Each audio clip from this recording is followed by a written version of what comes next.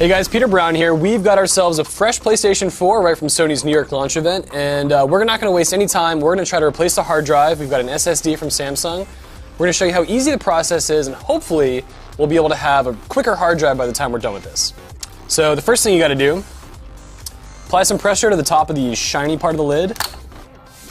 Pop it right off.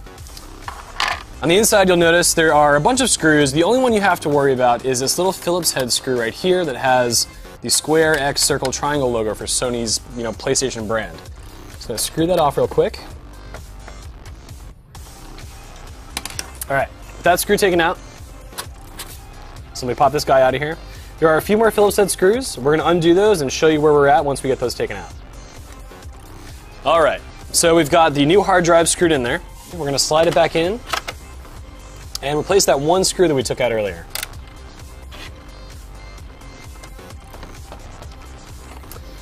Alright, so the panel is a little bit hard to put back on. Rather than coming from the edge, what you want to do is position it past the little plastic fins in front, slide it back in. So that's the PS4 with the new hard drive installed. We're going to go test this out, see what the process is like to format it for the PlayStation, and test the speed differences between the included 5400 RPM hard drive compared to the solid state drive we just installed. With your fresh hard drive installed on the PlayStation 4, go to Sony's PlayStation website and download the 1.5 System OS Recovery firmware update, which clocks in around 850 megabytes.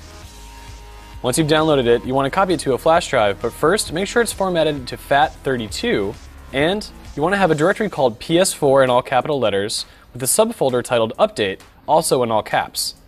With those folders created, copy the firmware update that you downloaded from Sony's website, and insert the USB stick into the PlayStation 4.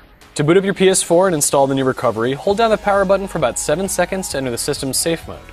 From here, you'll be prompted to update the PS4 via USB storage, so click X to confirm. Then the PS4 will initialize and install the 1.5 system update.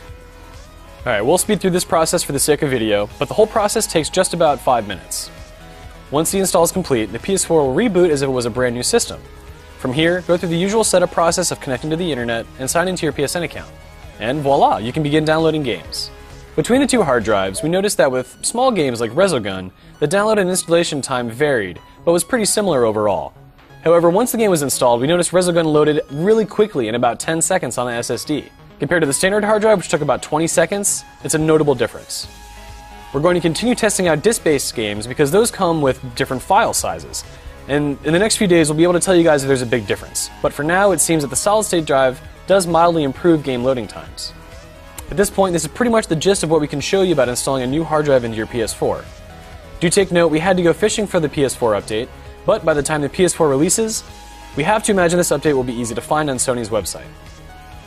For all of your PlayStation 4, Xbox One, and next-gen needs, stay tuned to gamespot.com for all the coverage coming in the next week.